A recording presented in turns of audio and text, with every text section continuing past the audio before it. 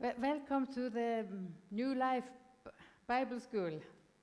My name is Judit, and I am going to talk about God's love. God is love. He don't have love, but He is love.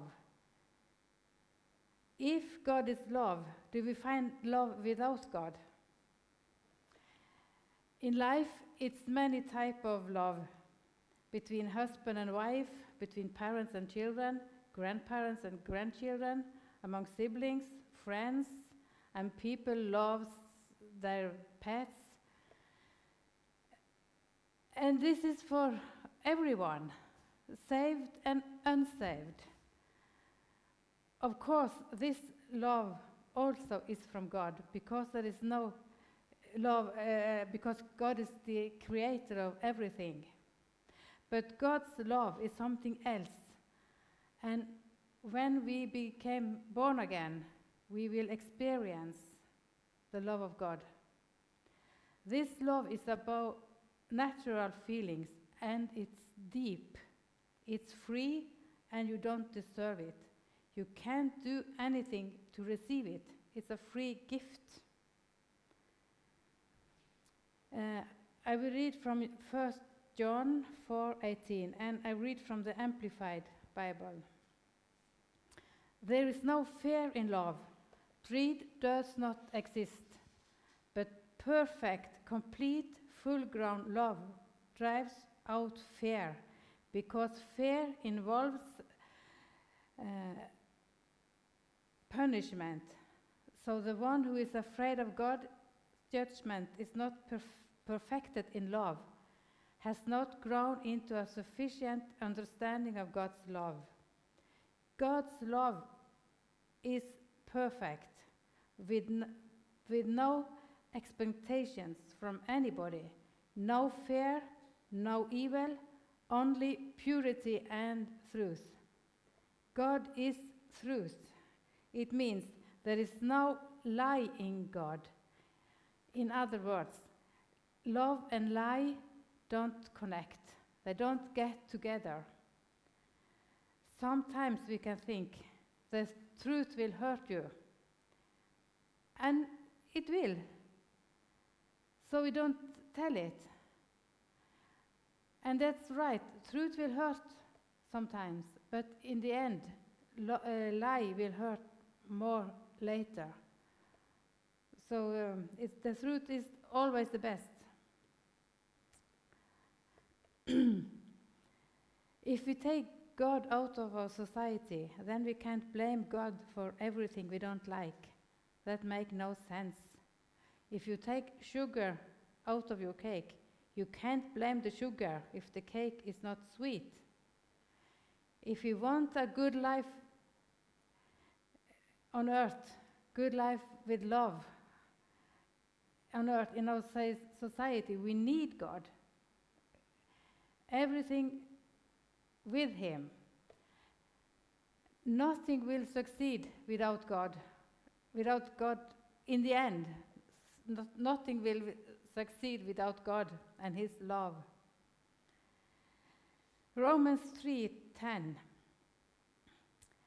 As it is written and forever remains written, there is none righteous, none that meet God's standard, not even one. There is none who understands. There is none who seeks for God. All have turned aside. Together they have become useless. There is none who does good. No, not one. As Paul says, it is nothing real good in us without God.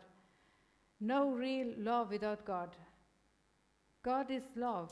We can't separate God and love. Who is God loving? John 3:16. For so God loved the world that He gave His only begotten Son, that whoever believes in Him should not perish but have eternal life. God loves His creation, the planet, the animal, the trees, the flowers, and of course the people. No people was saved when Jesus died. So God loved the unsaved, the unwise, selfish, and sinful people in the world. His love was so strong, so he died for everyone when we were sinners. It's easy for people to love the good one, but God loves also the evil one. Jesus didn't die for the saved one, the justified, holy people in the church. No, he died before the church was born, because of love. God gave because all useless, sinful, hopeless, and selfish people should be saved. He had a purpose for his giving. He gave out of love, and he wanted to do something with the sin.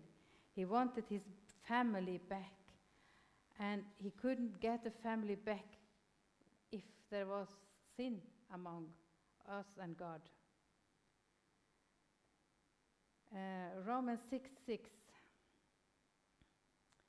We know that our old self was nailed to the cross with him, in order that our body of sin might be done away with, so that we would no longer be slaves to sin.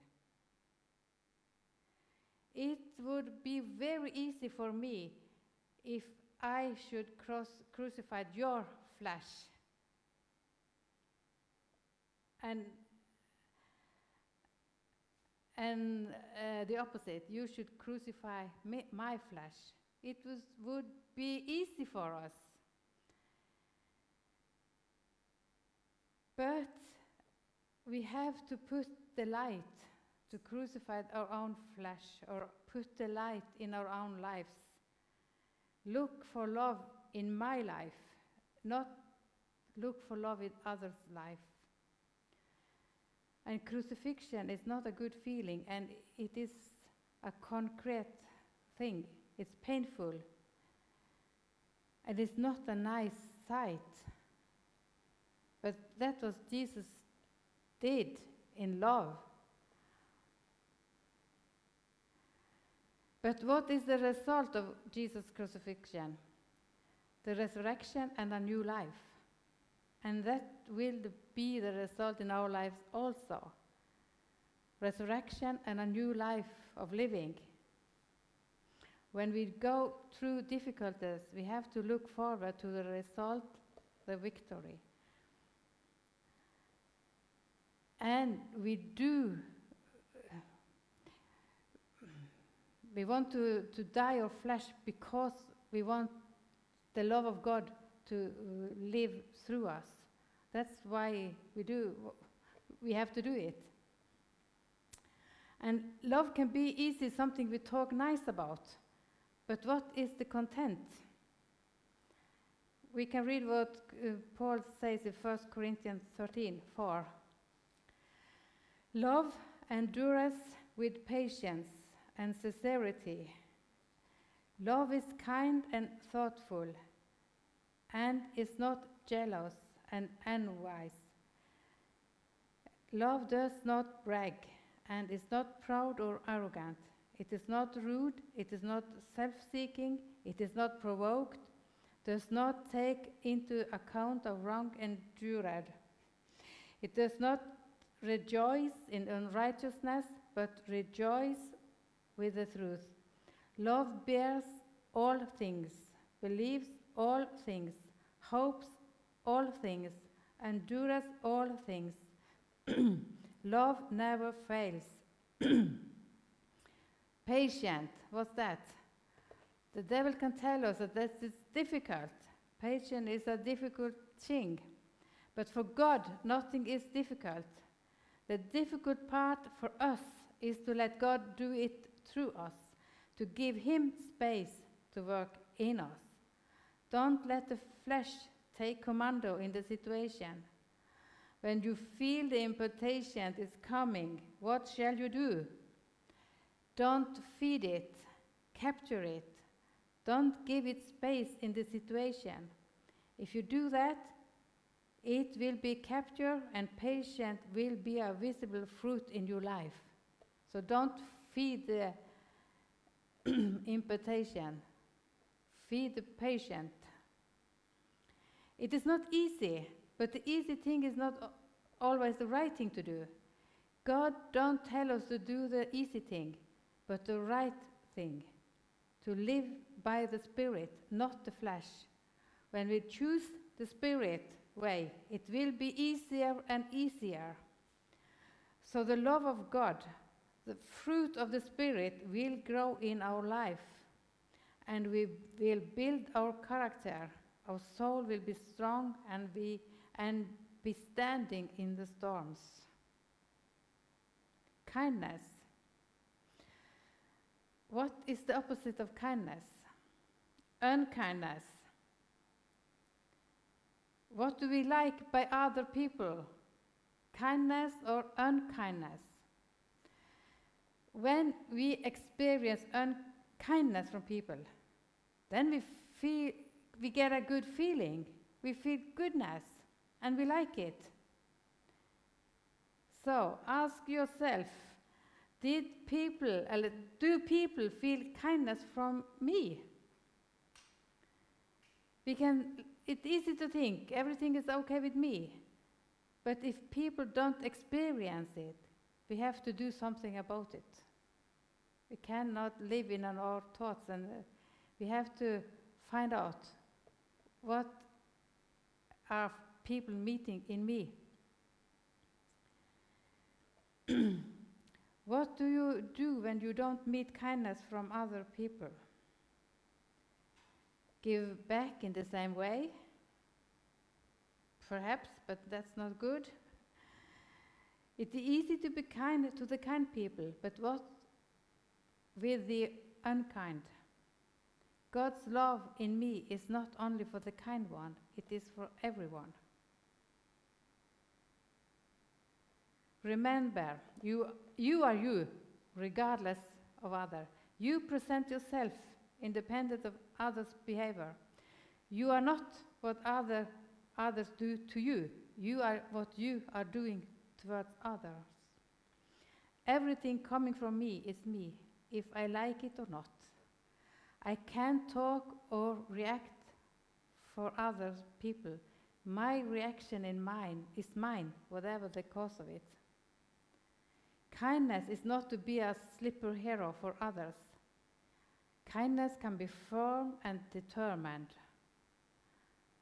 So look for kindness in your life. Jealousy.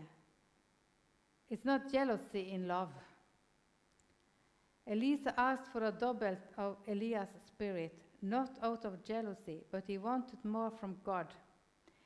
He wanted to see more of God than he had seen earlier. His motive was not to be a big prophet, but to serve God. Our motives are decisive. It is not jealousy to see others' gift and want the same gift.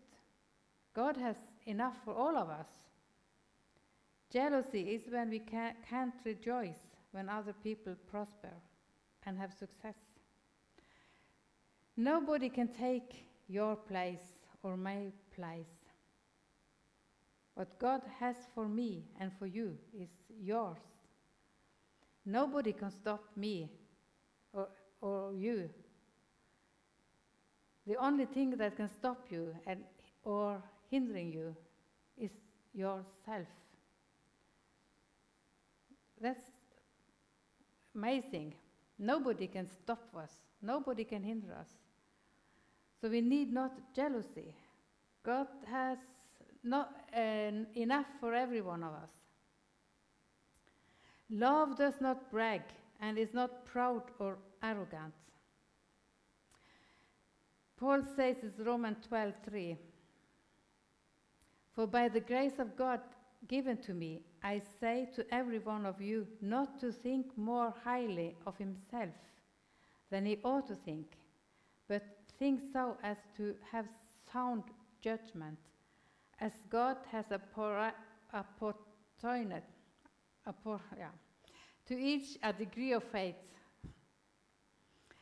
I believe this verse says what Paul is thinking about when he says, God not brag, not self-praise, not to think more highly of myself than I ought to think.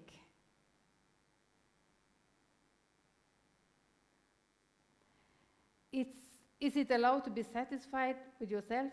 Of course. But don't do yourself more important than God do. Think what God is thinking of you. Find out what He says about you and be in line with Him. When you have success, don't be arrogant by condescending others. Be thankful to God and enjoy the time of success and go to the next task, challenge that is waiting for you. Don't live in the success. Take new steps. Proud or arrogance is not the way to act or what you say. But yes, proud and arrogance is not what you say, but it's not what you say and act, but what is inside of you. We can hide the evil. We can hide proud and arrogance for a while, but sooner or later it will come to the surface. So get rid of it. Love is not rude. It's not provoked. Don't be rude if you want to live in love. It doesn't fit together. Don't let people provoke you. You decide to be provoked. Live in peace and truth with everybody. That's our choice. Love is not self-seeking. Selfishness is an attitude, so protect your heart. Be always aware of your motive for doing something. We can look unselfish, but do something to build our own platform. Don't have a hidden agenda to what you do. In all you do, do it for Christ. Don't do it for yourself. Rejoice with the truth. Love, rejoice when we live in truth. Truth has to be the foundation in our lives. We have to build on truth. There is no joy and love in lie. Love bears all things. Despite what is coming, we have to stand, also in difficult times. We don't know everything in front of us, so we can be surprised of negative things. Therefore, we need the love of God to stand. If you are standing, it is difficult to step on you. So don't lie down. Be standing. Don't give up, regardless of what you are facing. Love, believe all things. Seek the best in everyone, without being fooled and seduced. Have faith in God, what He has given to our brothers and sisters. Of course, we shall not believe in the enemy and his people. Love believes all in God. Believe the whole Bible, every word from God. We cannot pick and choose what to believe. The word of God is the truth. We have to take it all. Love, hope all things. Love has its hope in God and gives us hope for the future.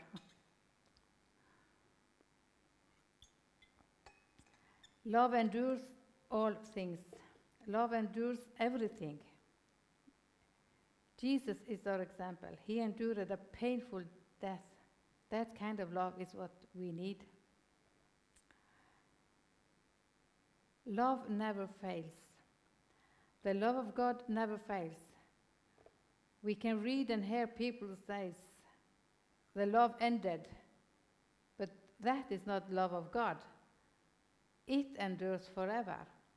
It is so important that we stay in His love and talk about his love and not our limit love. Why is Paul so detailed when he is describing what love is and what it isn't?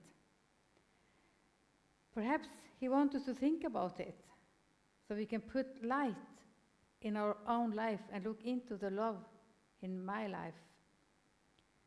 And we need to know what the opposite is.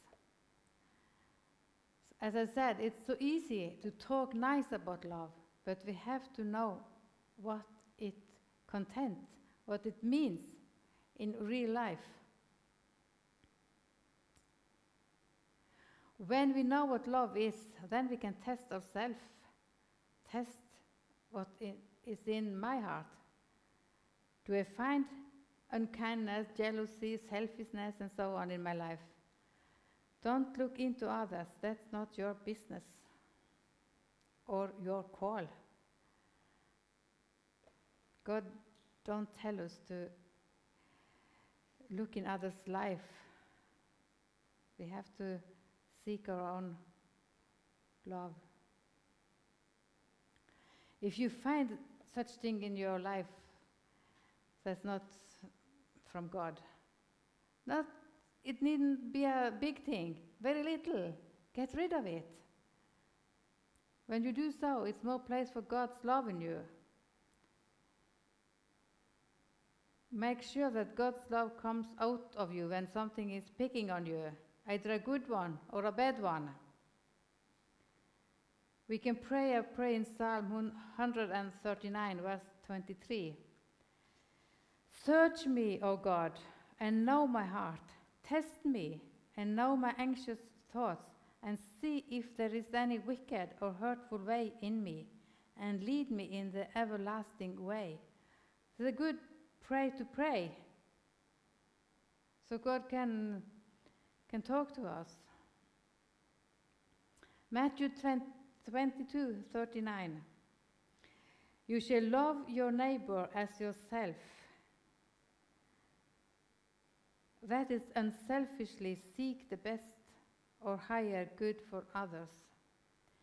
You have to experience the love of God in your own life before you can love others.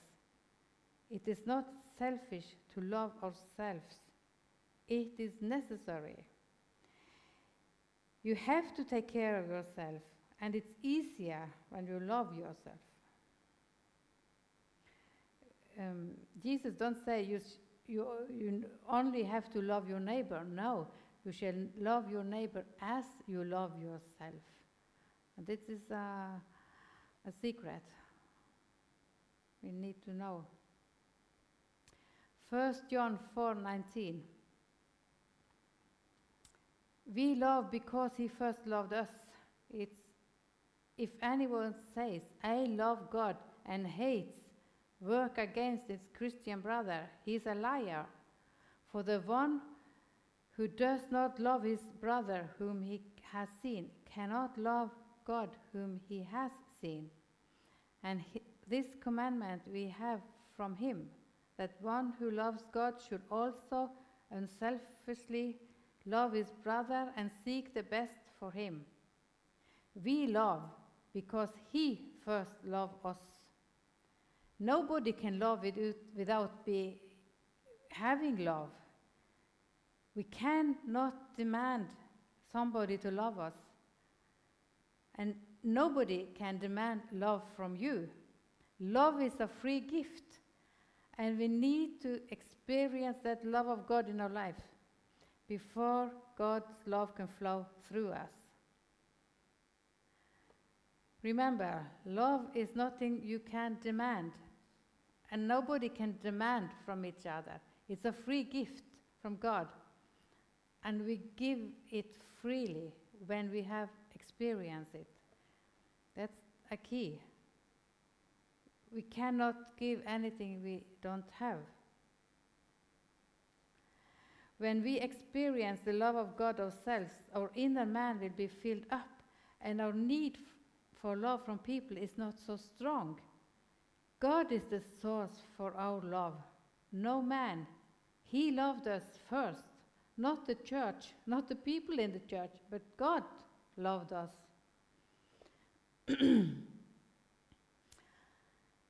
Of course, you shall experience the love of God through his people, but we cannot demand anything from people. Not anything. God's love to us is unconditional. We need not to do anything to deserve it.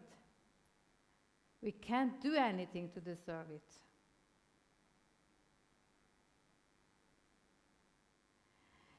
God says here how we can test ourselves. If we hate or work against our Christian brother, we don't love God. It means we can't say something and act in another way. Our love for God are seen in the way we treat other people. We can't hide by saying, God sees my heart. Yes, God sees your heart, but He sees also how we treat another. Ephesians 4:2. With all humility and gentleness, with patience, bearing with one another in unselfish love. Humility and unselfish love help us to be patient and bearing with another. We have to be patient with one another. If humility and unselfish love are absent in my life, I have to ask myself, do I need more of God's love in my life? Dare to ask yourself the rough question. Don't make excuses for yourself. Then you are fooling yourself.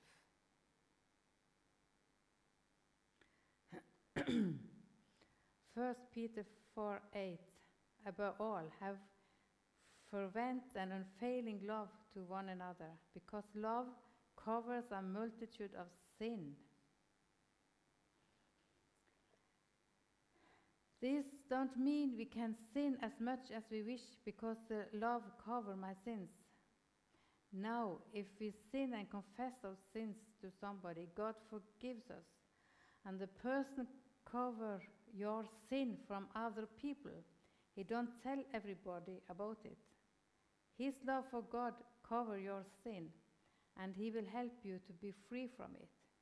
You can't stay in His love or have a sinful lifestyle and live in the blessings of God. It don't fit together. How can we stay in God's love? Jude, verse 20 and 21. But you, beloved, build yourselves upon your most holy faith. Pray in the Holy Spirit and keep yourselves in the love of God, waiting anxiously and looking forward to the mercy of your Lord Jesus Christ. Pray in the Holy Spirit, and keep yourselves in the love of God. Praying in the Holy Spirit keeps us in the love of God. God has given us the tools to stay in His love. Use your heavenly language in your private life. Communicate with God in the Spirit will keep you in the love of God. Use your tongues. It makes miracle in you. When you pray in the Spirit, your words is not in your mind. You only have focus on God, and you don't need to form nice words. Just let the Holy Spirit speak through you.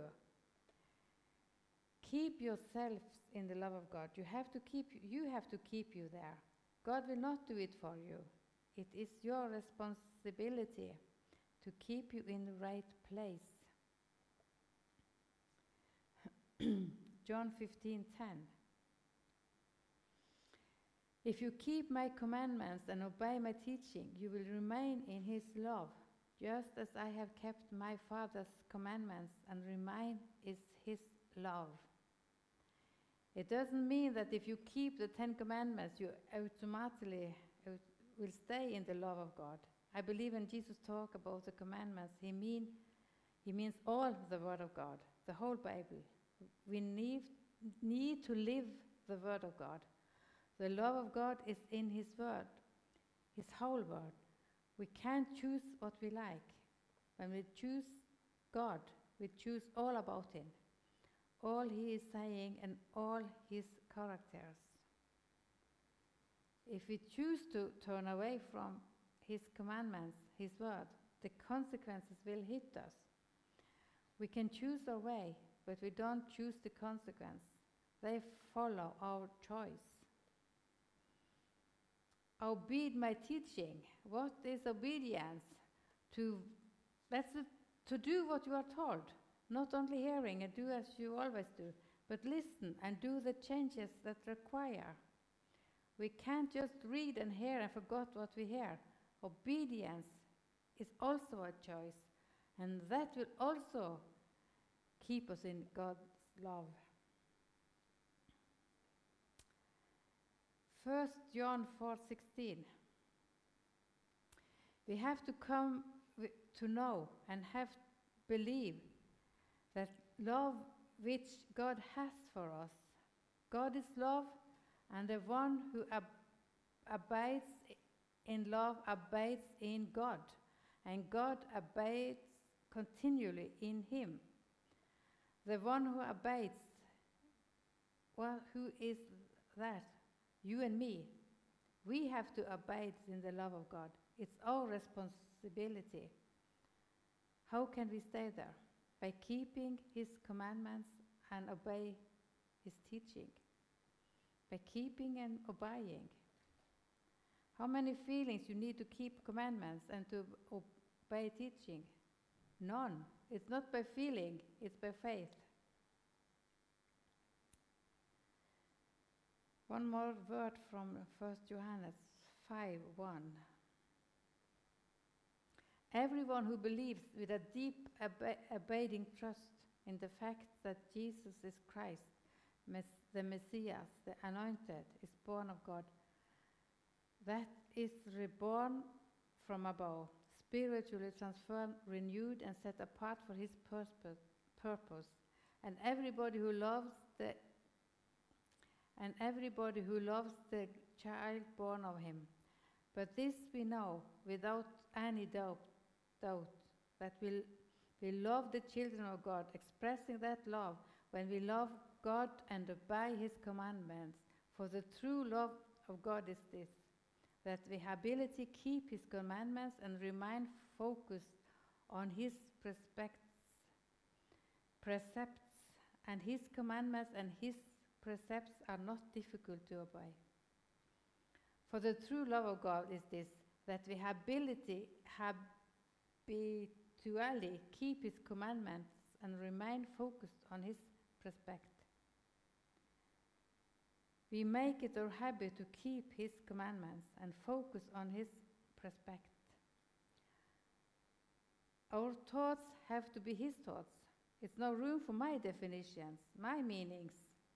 I show my love for God when I became one with His word, His commandments, and laid down my own thoughts.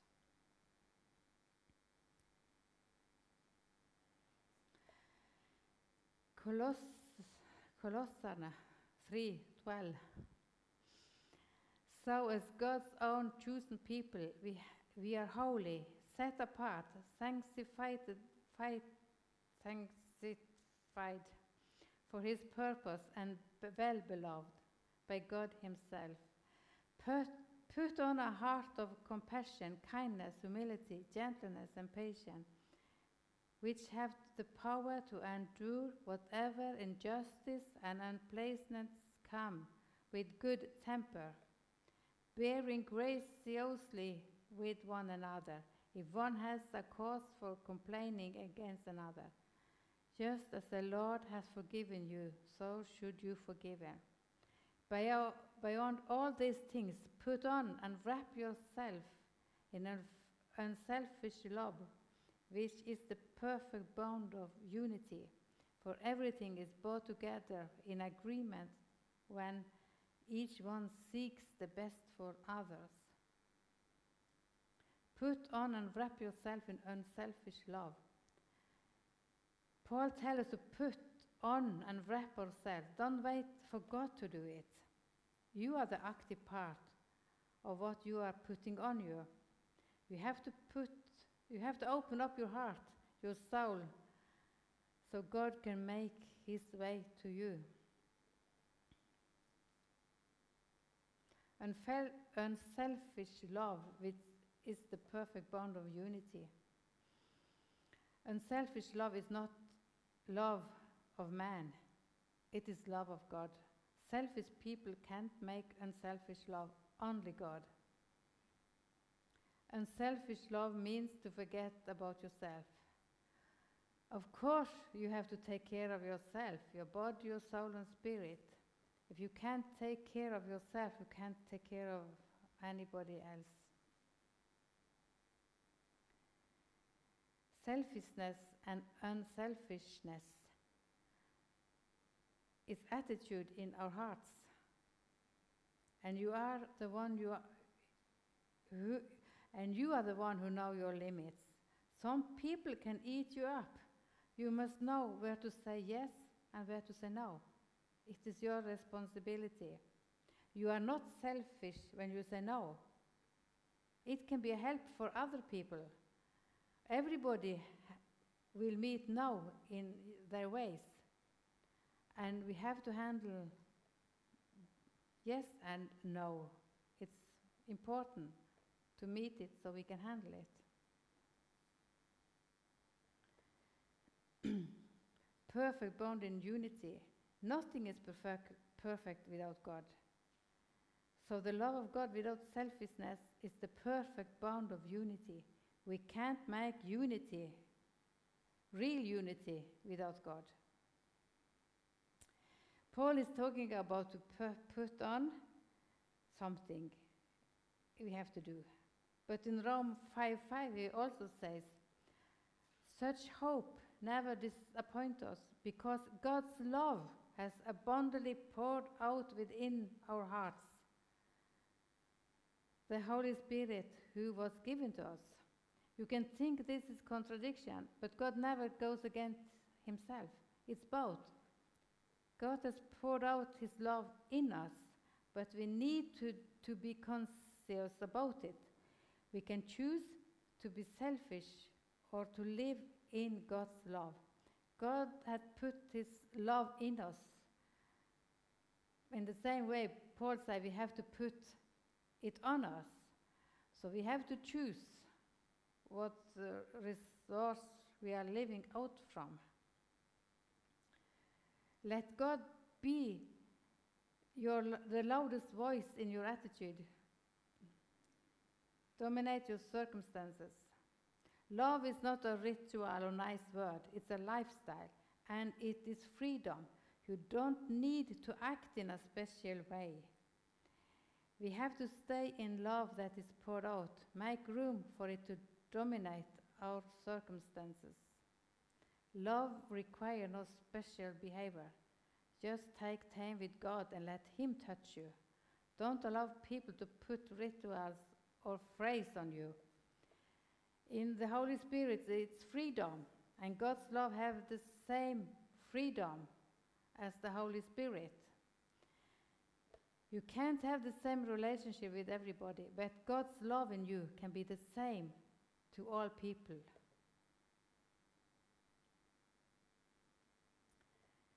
Philippians 1:9.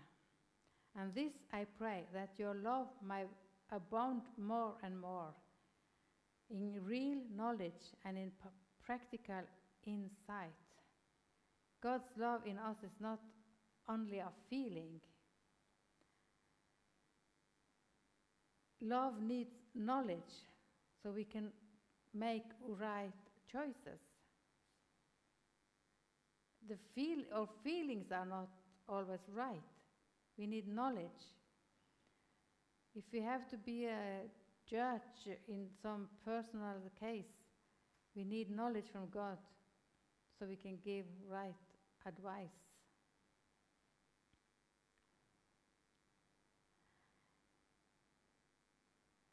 When we live in love and God's light, we don't hurt others and are not leading others to sin. It is great protection when we stay in God's love. God's love is a gift. We can't do anything to deserve it, but we have to stay in it as so God's light and truth can flow through us from God to people. And at last, God's love never ends. It is eternal. Amen.